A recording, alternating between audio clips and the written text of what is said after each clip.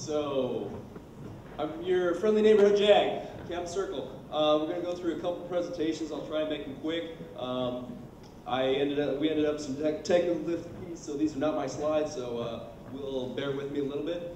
I do have one quick announcement from Sergeant Chapp back here. He says that there are some wheel worksheets in the back for anyone who didn't get one, so you can pick them up on your way out if you need one. All right.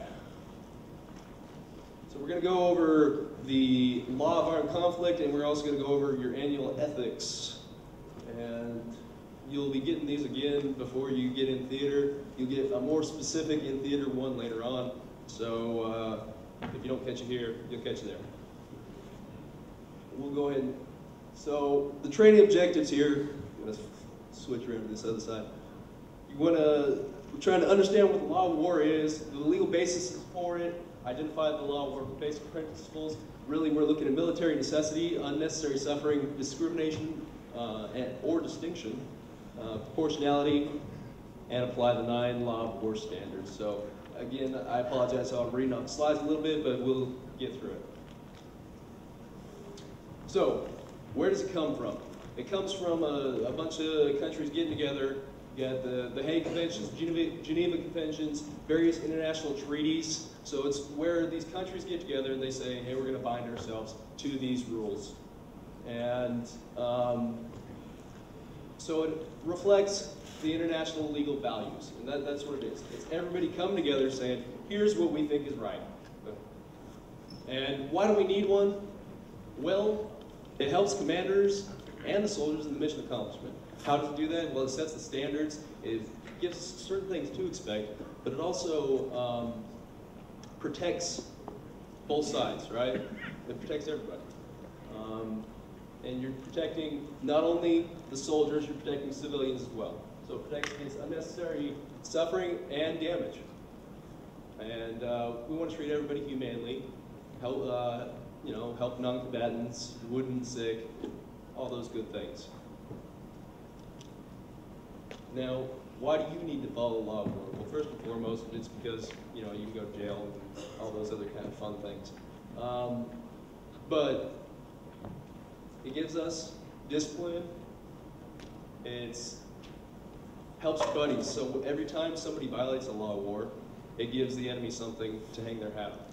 It also makes the enemy more likely to violate the law of war against us. So that's the reciprocal adherence, right? So the enemy is likely to follow it if we're following it. And the more we break it, the more likely they are to break it and treat us poorly, treat our civilians poorly, treat our wounded poorly. So, and it's the right thing to do, right? Have some moral courage and do that right thing. So it's the law that can send you to jail. Law of war, the basic principles, we're going to hit on. Military necessity, that underlies a lot of this, right? You got to have a military necessity for your actions. We want to avoid unnecessary suffering, discrimination or distinction. We'll talk about these, and then proportionality. Go ahead. So your military necessity, targeting analysis. So when you're figuring out your targets, it refers to the use of force, not otherwise prohibited by the law of war, which is necessary for the complete submission of the enemy as soon as possible. So, is it a military necessity to target this? That gets into things like hospitals, mosques, those kind of things. And that's also gets under the principle of discrimination as well, which we'll get into. But you have to have a military necessity for this action.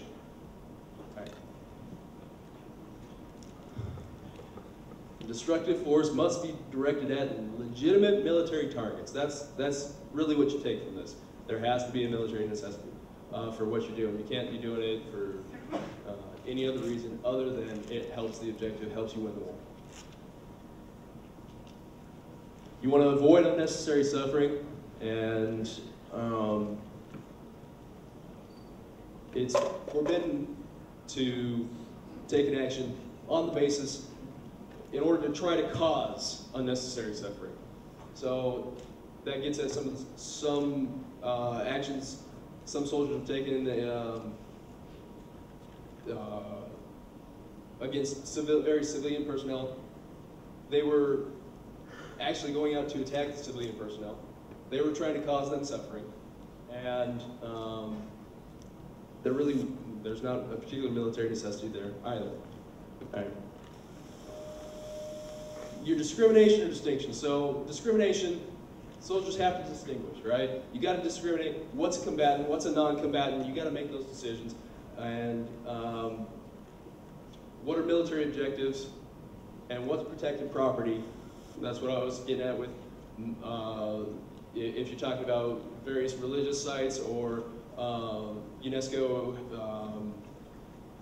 heritage sites, and hospitals, those kind of things. Distinction, soldier must adhere to the customary international law obligation to engage only in military operations where the effects distinguish between the civilian population, objects, and the combatants and military objectives. So force is solely directed against combatants and military objectives. There is such thing as collateral damage, and that is part of the calculus. But we are directing it at the military objective. So proportionality, loss of civilian life and damage to civilian property, which is collateral damage, must not be excessive in relation to the concrete and direct military advantage gained by an attack. So if you're trying to take out one guy, he's a military objective, absolutely, he's a military leader, and you want to take him out, he's in this city, you drop an atom bomb on him, that's not going to be proportional.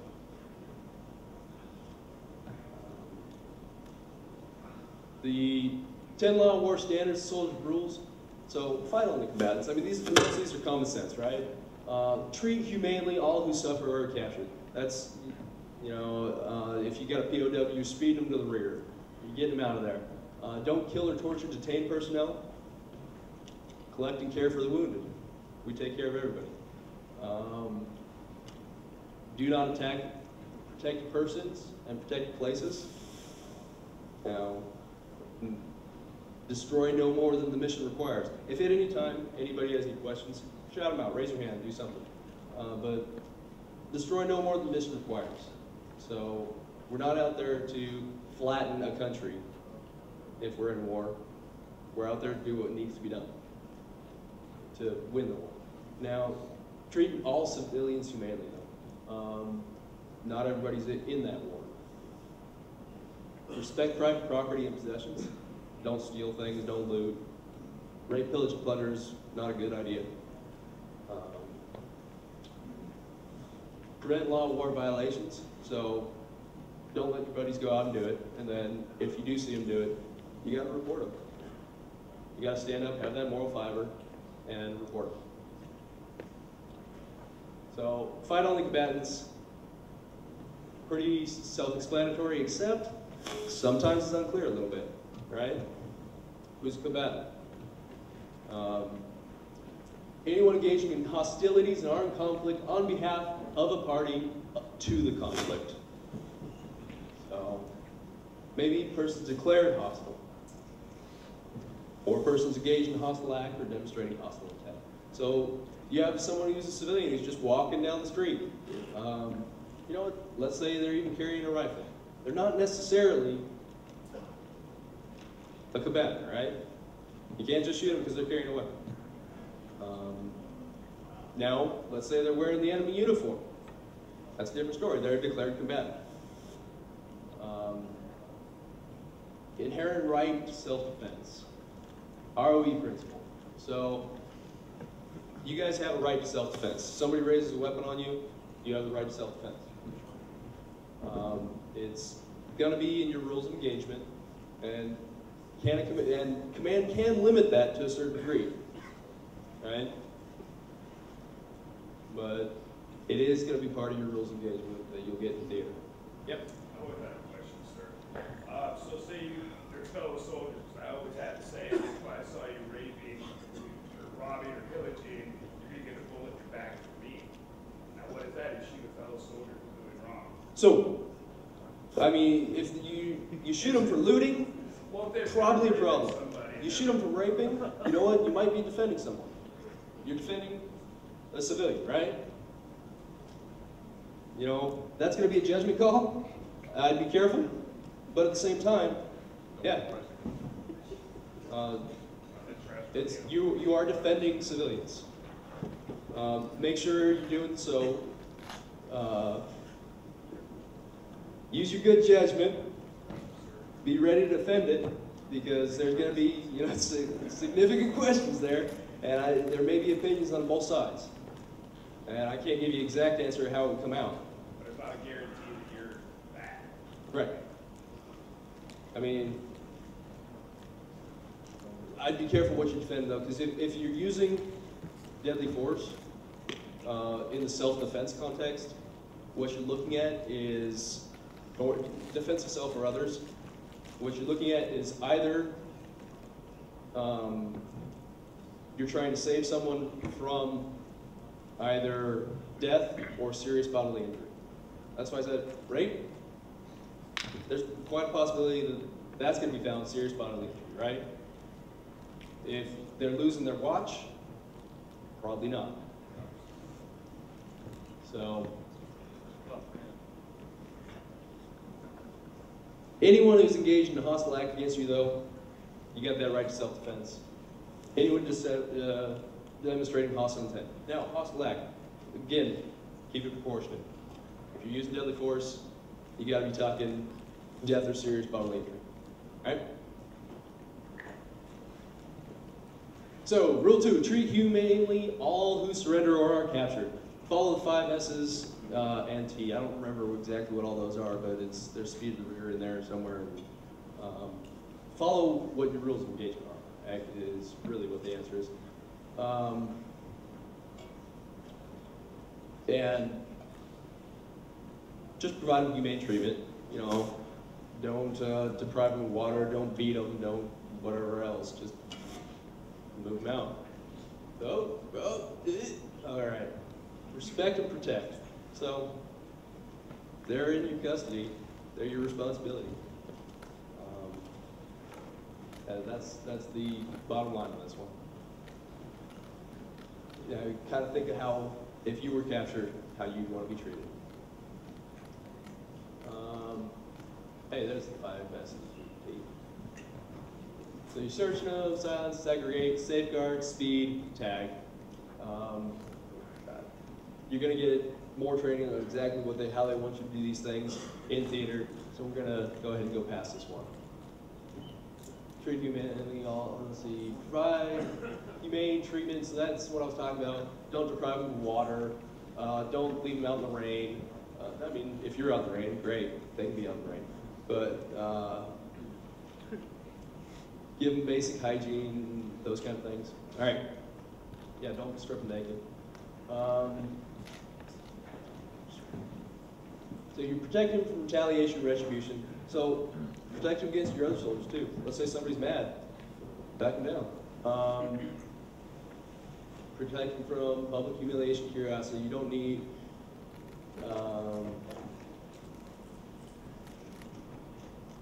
well, respect the person, honor cultural beliefs, within reason, right? To the extent that you can, keep it from being a security risk. Respect what they ask for. Again, like I said, bottom line, treat them like you'd want to be treated. Now, international domestic law applies to federal employees and contractors, DoD civilian employees and contractor personnel. Non-DoD civilian employees and contractor personnel engaged in handling or interrogation of detainees.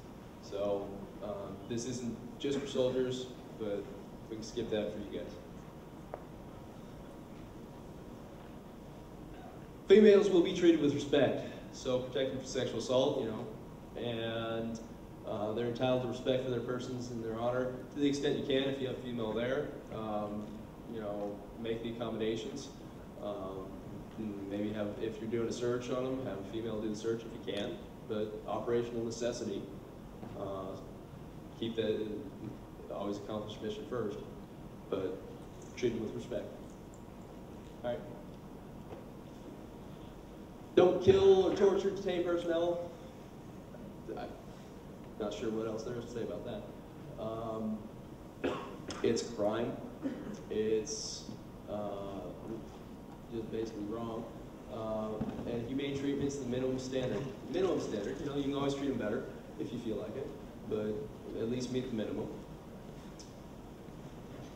Let the trained interrogators conduct interrogations. So as far as that goes, to the extent whatever your mission is.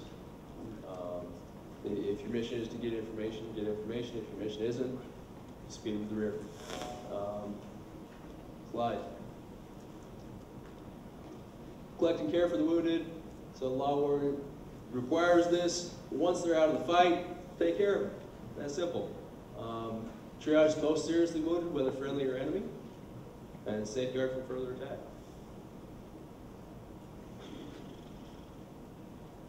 Hey, so case study.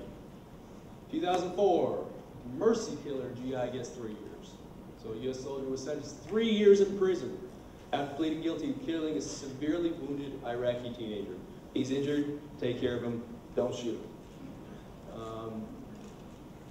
Soldiers, you can read what else he received. Pleaded guilty to 1 count of unpremeditated murder. 1 count of soliciting another soldier to commit unpremeditated murder. So on August 18th,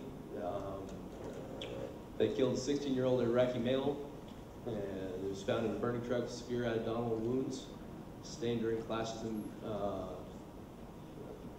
Baghdad, and they were in an impoverished neighborhood, and they shot him. So take care of people to the extent you can. Don't actively kill anybody that you don't need to. You know, who's not a combatant, who's in the fight. All right. Obligation to collect and protect the wounded extends to the dead. Don't desecrate bodies. Don't pee on them. You know, remember that case, I'm sure. So,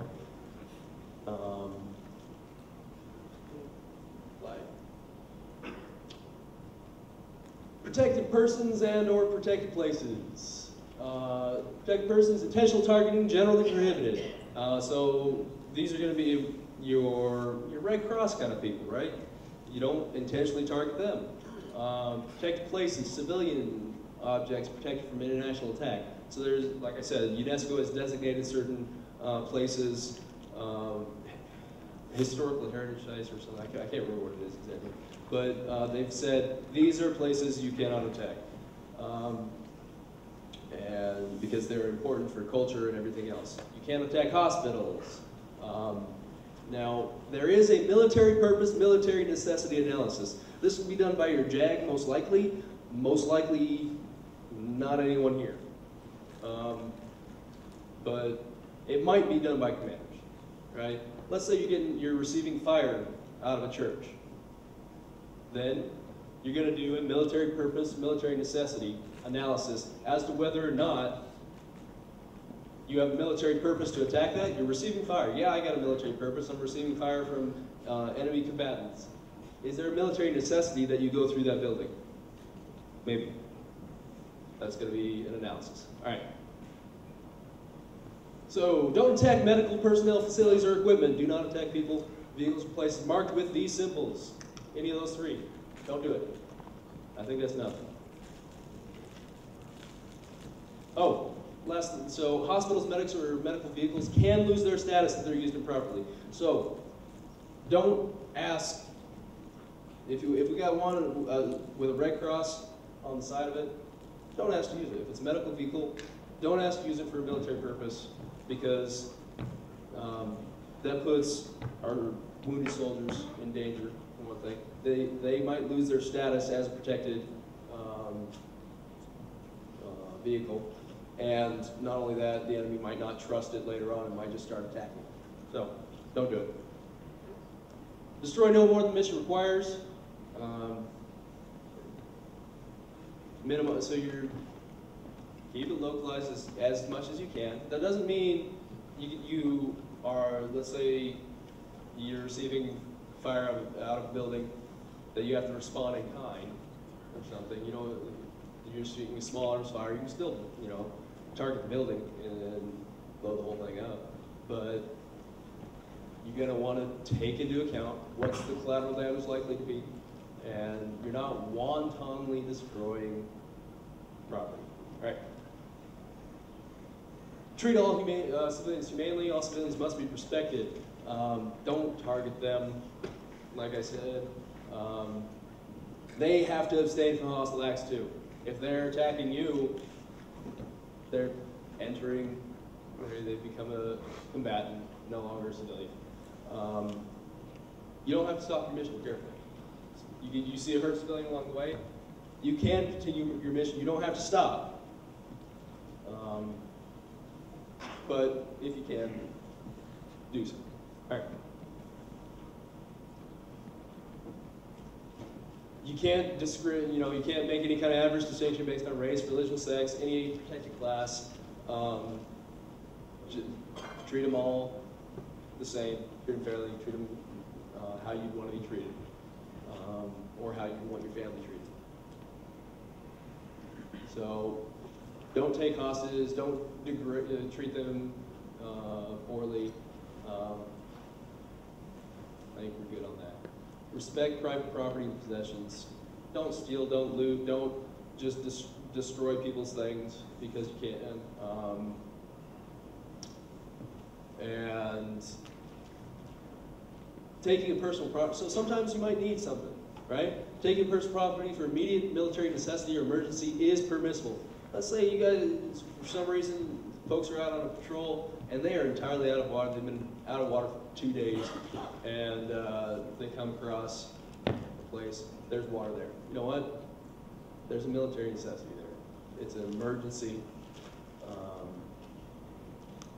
But issue a receipt for property taken when possible, so that your friendly neighborhood JAG can give them a claim. War trophies, don't do it.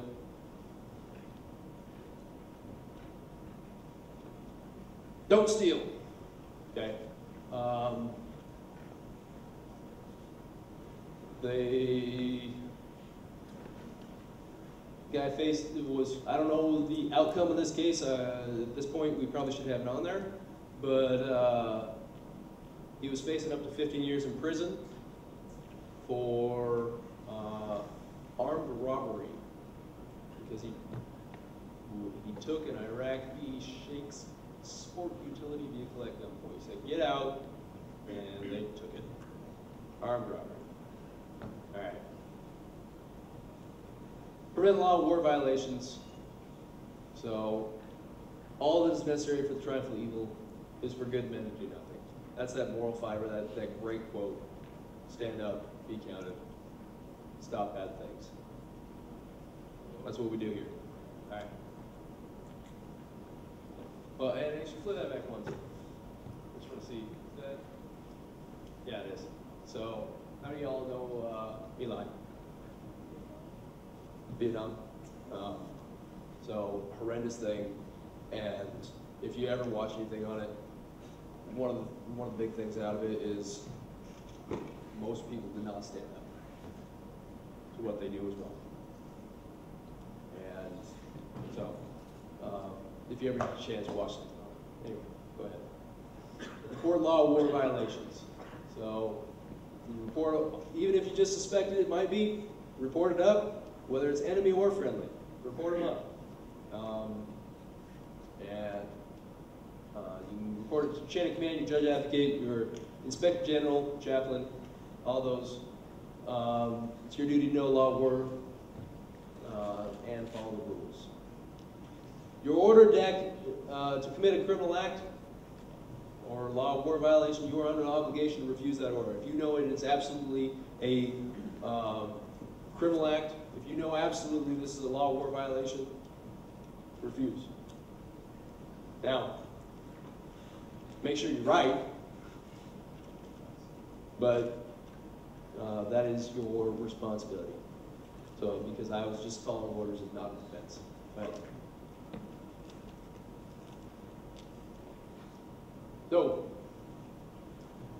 know it, understand it, it's your duty. Only target things that are military necessity, and do so while in a way that avoids unnecessary suffering.